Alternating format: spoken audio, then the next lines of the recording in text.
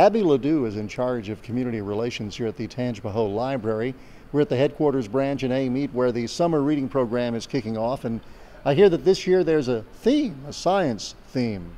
Yes, this year we have the FizzBoom Read, which is very focused on science, and the programming will be all about doing different experiments. I know they're going to discuss rainbows and insects and different things dealing with science and the scientific method, and also which involves reading of all kinds of books. And of course, parents are always looking for some kind of a hook over the summer to keep their kids learning. Right, which we have our kickoff today.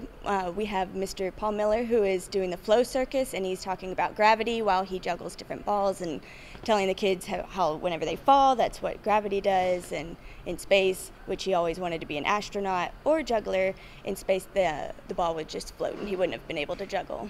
Well, and every year it seems like there's a different theme. Archaeology was discussed last fall, for example, in Independence. So for those who say that these programs don't actually teach kids, I think just the opposite is true. That is true. The kids are always learning. I mean, science and archaeology is a big part of learning, and there's many different levels of education and different subjects that kids are all interested in. So science is a huge thing, and it's very important in today's society. One of the things we've talked about before, compared to a city like Houston, I mean, what is there to do in Amite or Hammond or La Ronge or some of the more rural areas? Yet the local library can offer just a wealth of things, especially over the summer. Yes, we have a program happening about every day. It's geared towards the little children, from babies to infants, or babies and toddlers, and then it goes all the way to teens and adults.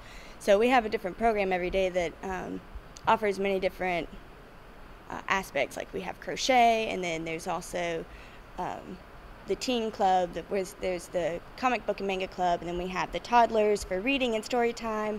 So there's just a lot of different programs geared towards all different ages and all different personalities. So there's actually a crochet club here at the library? Yes, there is a group that meets and they learn how to crochet, and they just visit and hang out in the meeting room and just have a nice time together, have some coffee. What do the teens do? Well, there's different programs for the teens. There's the major teen club where usually they'll have game night in the meeting room. They usually play the Wii or the dance Wii game, but also there's a new comic book and manga club that reaches teens and young adults who many children we find are interested in. And they'll sit, and this past week they talked about monsters, and so they discussed Godzilla and the old Godzilla movie and the new one and the different Japanese monsters. So the controversy is that the new Godzilla is fat compared to his predecessor. What do you think? I would figure a monster would be fat, so I'm not sure what the big deal is about it. Well, some of the Japanese enthusiasts say that that's what comes of having a Godzilla who eats American fast food. Well, I mean, I guess so, but you know, there's probably some large Japanese people too, so. I'm trying to give you some intellectual, certainly sumo wrestlers, but I'm trying to give you some intellectual aspects of Godzilla you can use here, Abby. That is true. Luckily, that Godzilla day has already passed, so I think the kids got to discuss the differences between the two Godzillas. Help us to tell the public how they can access these and all the other things at the library. I mean, for those who are thinking, well, you know, this all sounds great, but how do I actually get up and take advantage of it?